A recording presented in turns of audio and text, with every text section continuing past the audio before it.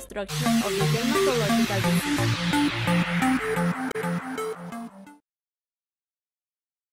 How we get it? There are different ways of the transmission, like directly, when you touch the sick human or animal directly, or indirectly, when you touch various objects or things that the sick human or the sick animal touched before. Some fungus disease prevail among children of the kindergarten age and school children. Others are prevalent among adults. Some fungus diseases are characterized by the mass seasonal infection and seasonal character of the exacerbation of the process. The climate and soil conditions of the given locality have an effect on the spread of the dermatomycosis. There are different forms of the mycosis. For this reason, we have the classification. First, keratomycosis. Second, dermatomycosis. Third, candidiasis. Fourth, deep systemic mycosis. And the last one, pseudomycosis.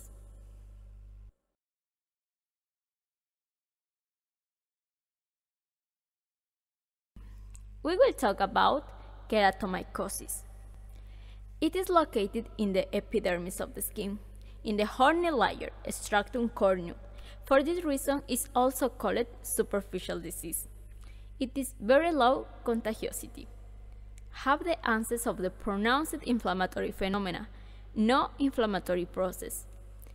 It is subdivided into different forms: pityriasis versicolor, trichosporosis nodosa, and trichomycosis axillaris. Pityriasis versicolor is also called tinea versicolor. It is caused by a type of yeast that naturally lies on your skin, but when change their environment, they can cause rashes. The causative agent is Pityrosporum orbiculare or Malassezia pfeiffuris. The risk factors of this disease is when you have oily skin, when you live in a hot weather, and when you have weak immune system. It can affect any race, any age, but more prominent in teenagers and adults. It increase of sweating because change of the chemical composition of it, and it will lead to the disease.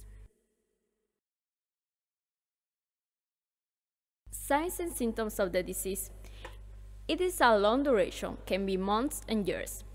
And sometimes you will feel like mild itching, and the typical localization are the chest, the back, the neck, the higher part of the head, the abdomen, the sides of the trunk, and the lateral surface of the arm. You will see yellowish, brownish, pink spots, and are not elevated above the skin surface, with no inflammatory phenomena. This is important because it's not inflammatory phenomena.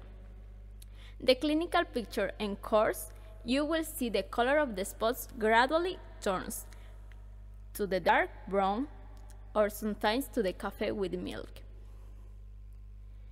The color range serves as the basis for the name versicolor, means that versicolor is the change gradually of the color of these spots, first yellowish, brownish, pink, and then you will see it more dark brown or more cafe with milk. How to diagnose it? We have the burning sign, where is the scratching of the skin. The second is the Waldner's iodine test, when the skin is painted with a 5% iodine tincture. In the affected areas with the lucid horny layer are staining more intensely than the healthy skin areas. The most famous method is the wound glass or the wound lamp. It's a special mercury lamp that emits ultraviolet light. It is used to examine the skin in a dark room. The lamp is turned on and held about 10 centimeters from the skin to look for color changes. In the case of the pityriasis versicolor, you will see yellowish or greenish fluorescent spots. Will be seen in up to a third of the cases. Remember that the patient should not take a shower the day before of this exam. The last is the microscopy of a scale with 20 till 30% of the potassium or sodium hydroxide solution. You need to press attention in the differential diagnosis because we have different dermatological processes that will lead to different diseases.